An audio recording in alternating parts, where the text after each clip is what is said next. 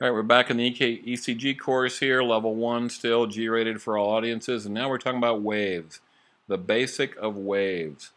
So first, let's talk about the isoelectric line because that's the red line in the diagram there. It's the baseline, the isoelectric line, and the waves are either above that line or below that line or right at that line. So it's just kind of general geography of an ECG. The isoelectric line is the line that kind of runs through the EKG complex. It's defined by the TP segment, which doesn't mean anything to you right now.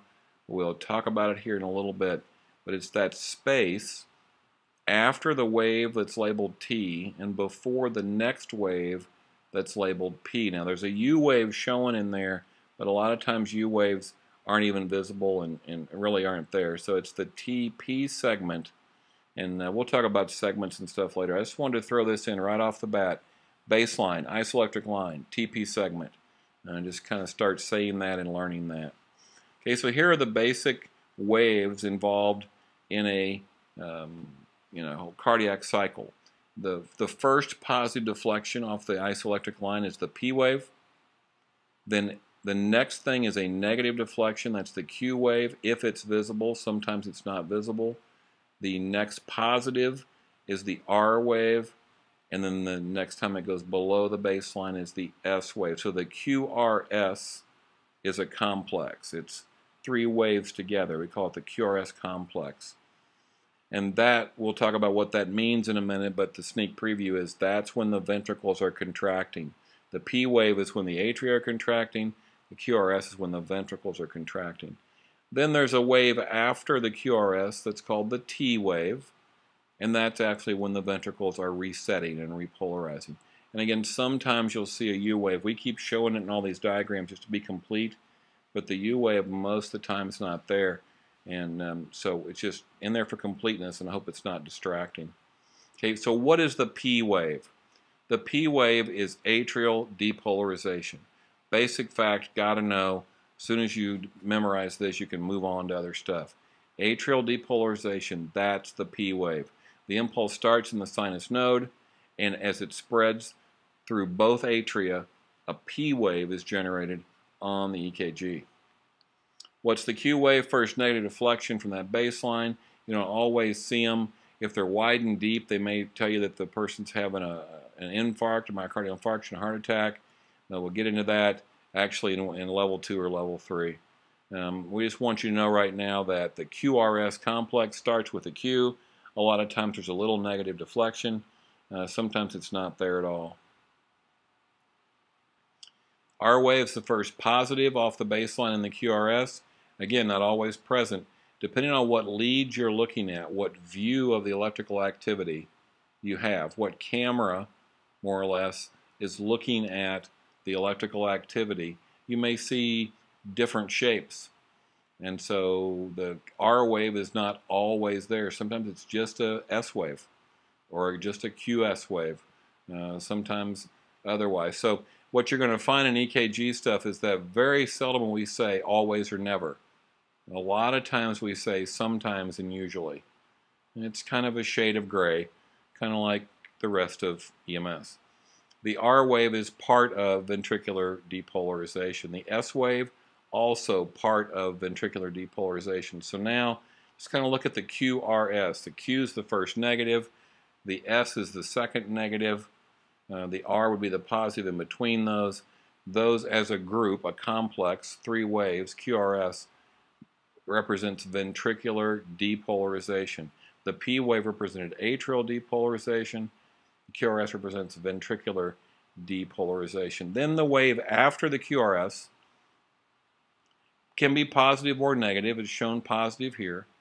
But the wave after the QRS is the T wave, and that is when the ventricles are resetting. They're repolarizing. They're getting ready to contract again, but they are resetting electrically, and they're relaxing mechanically and filling and getting ready to contract again. Q, R, S, and T. Yeah, there's some other waves. We show the U wave, talked about that a little bit. A delta wave is kind of a slurred upstroke on the start of the QRS. Instead of the QRS S going straight up more or less like it does in the top picture. In the delta wave picture, you see how it's kind of curved, it's kind of slurred upwards. And the Osborne or J wave is a wave at the end of the QRS. Osborne and J waves have to do with hypothermia. Delta waves have to do with a short circuit and accessory pathway. Don't need you to know that right now, just saying it for completeness. And a U wave has something to do with potassium levels. So these are weird waves, but again, we're doing a thing on waves. We ought to talk about all the waves. Really want you to know P, QRS, and T. Here's a little bit more about U waves. You can kind of see them. And again, I thought it was important to throw them in for completeness as well as this. You could say that that might be the P wave of the next whole cardiac cycle there. So if there's a bump after the T wave, is it a U wave or is it the P wave that belongs to the next QRS?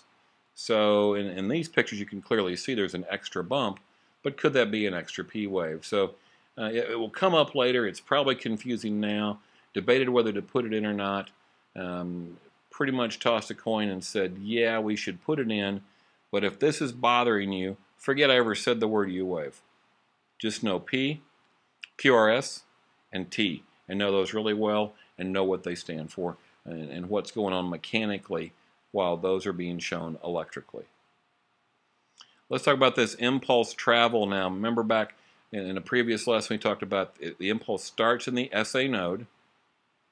So that's showing as green, kind of a lighter green on the QRS complex at the bottom. So just kind of look at that carefully. Look at the colors and how they match up. And you can see where the impulse is in the conduction system compared to where it is on the ECG complex. I think it's a pretty powerful representation of what's going on there. We need that impulse to pause in the AV junction.